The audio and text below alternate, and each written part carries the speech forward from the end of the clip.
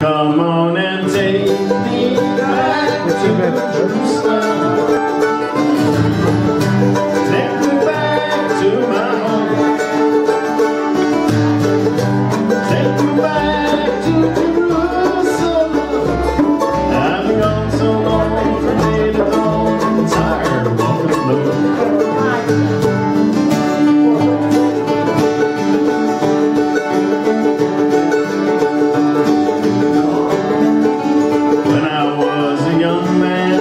Southern California, used to walk their mountains and trails by the sea.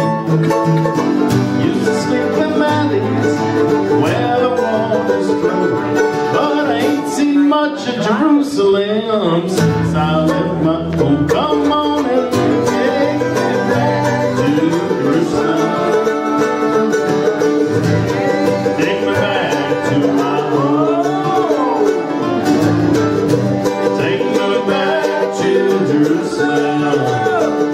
I've been gone so long from day to dawn, tired of walking away. Take it away, Mr. Money.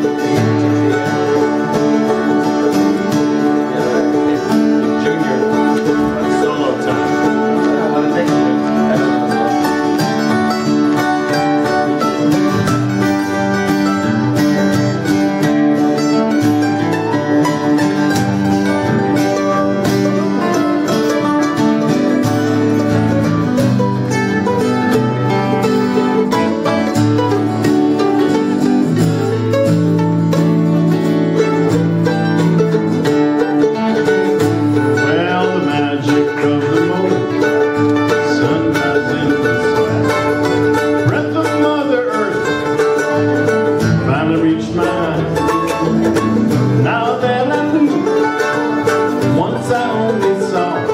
Jerusalem's my home, sweet home, God's will, my only love. Come on and take me back to Jerusalem. Take me back to my home. Take me back to Jerusalem. I've been gone, tired of walking alone. Why be?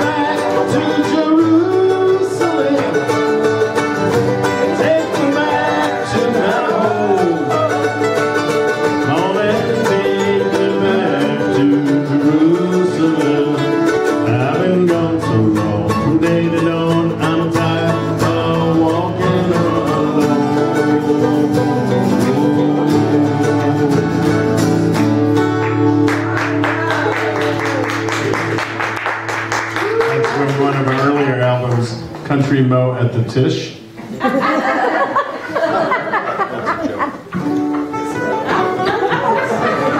Okay. Yeah. So, what's the answer to the situation where Haman wants to hurt us? Is the Beit HaMikdash, is the Mishkan. What's the Mishkan all about? So the Baal Shem Tov, one of the most amazing parables the Baal Shem Tov told, and in it, and through it, you find out really what the Beit HaMikdash is. A king wanted to build a palace. It would be a very magnificent palace with walls, concentric circles of walls, and in between would be difficulties like moats and lions and soldiers and mazes. But also, as you get closer to the palace, would be like incredible pieces of art, and the ministers of the king would be putting like silver on the ground and say, anybody who wants can take it. And everybody's invited to the throne room where the king is there in the middle of this whole thing. So this is what the king wanted to make, and he did it. And there's different versions of the story. So the one I want to tell you now is that because of the diversions, because of the difficulties, like most people, like, you know, as you get over one wall, like there's only 50% of the people left. And the next wall, there's only 50% of the people left from that one. And it just dwindles down until there's so few people left. And for sure, like the money, the silver, the gold, the jewels, you can take whatever you want and go. Like, that's a diversion. The king is saying, do you really want to come to the king? So, and then when you get inside the palace, it's like unbelievable. Like this place, again, art and everything, but there's also places where you can sit and learn the most deepest wisdom. And you can like really get stuck there. It's even Torah. If you're going to the king and Torah gets in the way, that's also diversion. So you have to tear yourself away and say, I want to get to the throne room. So after going through so many things, and you finally get to the throne room, the son of the king, the daughter of the king, that's each one of us. And you bow down to the king, you see the king. Abba, it was so hard to get to you. And Abba motions you and says, come. And Abba is sitting next to Ima. And they're really so old, awesome Zakini, the Ancient of Days, called Atik Yami, Atika Kadisha. He's sitting there on his throne, and he's leaning forward and saying, Moshe, tell me what's going on with you. He says, I had to go through so much to get here. And he's listening with all of his ears, like the option of a Rabbi listens to when he leans forward and listens to every ounce of his body. He's listening. And the king is listening to you because he's totally with you. And then he says, you know, come here, my son. Come here, my daughter. And he takes us and he embraces us. And he says, now I want you to turn around. I want you to turn around and look at the palace. And you turn around and you look, and there's no palace. And there's only endless gardens and angels. Infinite. Just, it stretches out for endless. And you look at the king and the queen. So, what's going on? And the answer is, I had to make it like that. I had to make it seem, but I was with you every second. And now, my precious child, I want you to leave here now, and there's going to be a palace again, and there's going to be rooms, and especially I want you to stop in the room with the Torah, because now you know why to learn Torah. Because Torah is now going to be what you need to go out into the world, having been here with me, and to mamash do your mission in the world. Everything as you're going towards the king is a diversion. But then once you've been with the king, you've been in the Holy of Holies. So now everything bespeaks the king's presence to you. You hear that? It's very important. Again, on the way in, the world prevents you from getting to God. Even the good stuff. But when you're mamish going back out into the world, everything is a reminder. Thank you so much. Thank you. Thank you so much, Hashem. Thank you so much for being with us. So the Holy of Holies experience, which is what the Mishkan is all about, is so important for us to connect to that, because we have that Holy of Holies.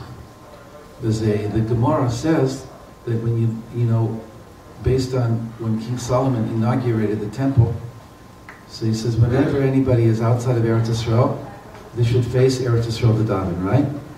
Whenever you're in Eretz Yisrael, so you face Jerusalem. It's called Jerusalem. Jerusalem. And then if you're in Jerusalem, you have to face the Temple Mount. And if you're on the Temple Mount, you have to face the temple. If you're in the temple, you have to face what? The Holy of Holies, the Kodesh Kodesh. So it says like this, that the word for it is V'yichaven libo kineged Kodesh Kodesh. You have to intend your heart to the Kodesh Kodesh. Especially, that's if you know where you're going, and you know where east is. But if you don't know where you are, and you're lost, or you're in a boat, like you've lost your direction, your sense of direction, you don't know where to orient. You have to orient yourself towards the Orient, right? That's when you know where you're going. You're going towards the Orient, east, towards God. But if you don't know, so then it says again, Yechaven libo keneged kodesh kodeshim. You have to intend your heart to the Holy of Holies, which has two meanings, right? Intend in your heart that I'm mamish davening towards the Holy of Holies. I don't know where it is physically, but I'm intending my heart towards the Holy of Holies on the Mount, on the Temple Mount. And the other meaning is, intend that your heart is your Holy of Holies. So that's awesome. That's the key. Is that each one of us is a little tiny miniature temple, and Hashem gave us the ability to reach Him, to connect with Him. Where? Not out there, mamish inside. And so that's where meditation comes in. That's where mamish really getting centered and breathing and feeling the awesome miracle of existence. Thank you so much for giving me existence. It's so hard down here. You can talk to God about it. It's like really hard being human. But thank you so much. It has to be a little bit of like a dance between, it's so hard, I can't go on. Thank you so much. Thank you so much. And that is how you diminish the power of Haman and Amalek, who want to crush us, who want to disconnect us from our connection to the Holy of Holies. What other chance do we have? We're not political leaders. We're not geopolitics. So Haman, that force, Paro, Nebuchadnezzar, they want to convince us, you have no way of stopping me. I am in power. And Hashem says, don't listen to them. You are the most powerful force in the world. They are nothing. So just one more thing, is that Moshe Rabbeinu, he brought us to such a level on Passover night, that on Passover night, Yonatan ben Uziel says on the verse, "Avi etchem elai al kanfei nisharim," I brought you to me on the wings of angels. That Yonatan ben Uziel says that on Leil Pesach, I brought you to the Beit HaMikdash. There was no Beit HaMikdash yet, but it says, I brought you to the Beit HaMikdash in Jerusalem, and you ate the Korban Pesach there, and I returned you back to Ramses, which is Goshen, which is Egypt, and in the morning you left physically. The Torah, on the other hand, says, don't leave your houses all night. Like, keep your staff in your hand, your shoes on your feet, but don't go anywhere. The Torah says you're not supposed to leave your houses, but the Midrash says that you did leave. You left and you went to Jerusalem. Take me back to Jerusalem. Like, what do we believe in? We believe in both. We never left our houses. Egypt disappeared. It dissolved. Paro, the matrix, the illusion disappeared. When you're in that state of Pesach, which can be attained any moment, any time you want it, any time we want it.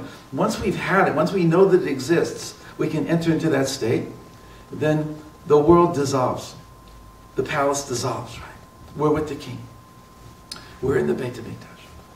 So, I bless all of us